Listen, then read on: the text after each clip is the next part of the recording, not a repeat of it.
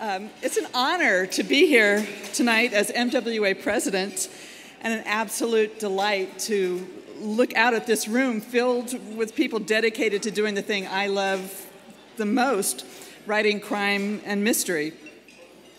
Emceeing the Edgars is a crowning moment in the president's year, and I could not be more thrilled.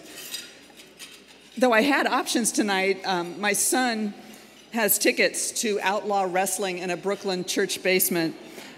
So if we stick to the schedule here, we can still make it on the subway. Basically, I'm here to keep the show rolling so we can get to what counts, the awards.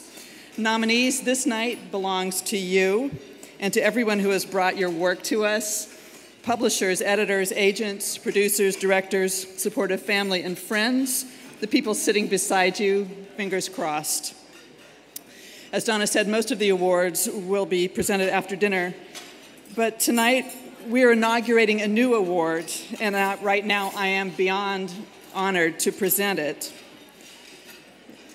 G.P. Putnam's Sons has partnered with Mystery Writers of America to create the Sue Grafton Memorial Award. Yeah.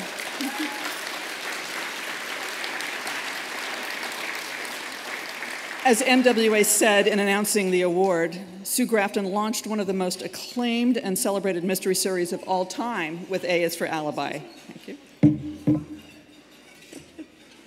Got it.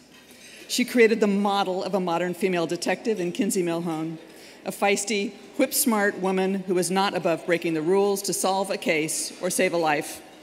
Like her fictional alter ego, Sue Grafton was a true original, a model for every woman who has ever struck out on her own independent way.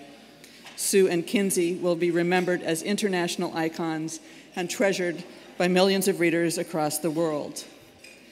Sue was a longtime and beloved member of MWA. She served as MWA president in 1994, was nominated for 3 Edgars, and was named Grand Master in 2009. I was here that night and privileged to share a few moments of an amazing evening with Sue. I'm one of those millions of readers who cherish her. Like Sue, I'm from Santa Barbara, California, where she was regarded with pride as our hometown superstar. She was unfailingly kind to everyone she met, and her work inspired me to write crime fiction. She was my hero. It's absolutely fitting that MWA and Putnam name an award after her. I only wish that she could be here tonight herself to present it.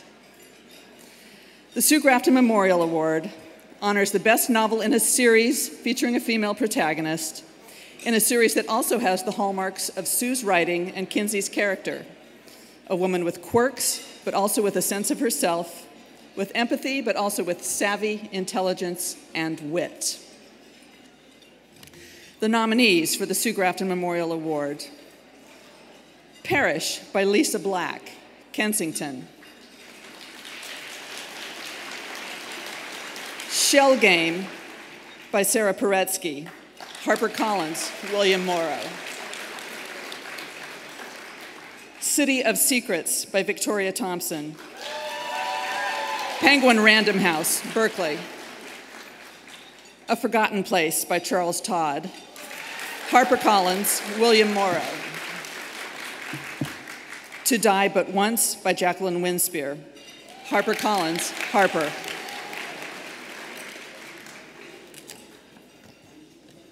and the Sue Grafton Memorial Award goes to Shell Game, Sara Paretsky.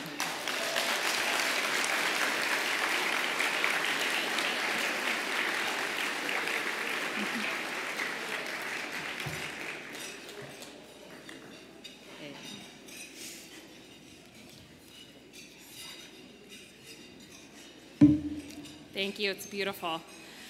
Good evening, I'm Emily Crump. I'm Sara's editor at William Morrow, and I'm very honored to accept this award on her behalf. She was very sad not to be here tonight. She did send along a few words that she wanted me to share with all of you in case she won. While I'm most honored and gratified to receive this award, it is also a hard occasion. Sue's and my careers were closely intertwined. We published our first books in the same year and covered much of the same territory in tandem. With Liza Cody and Marcia Muller, we four blazed the trail that has turned into a major highway.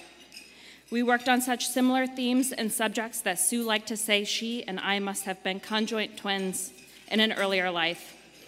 Her death feels very personal. I'm sorry that I'm not able to be present at this inaugural award, but sorrier still that Sue was taken from us while at the peak of her powers. We all miss not just Z, but knowing where her creative mind would have taken her next. Sara Paretsky.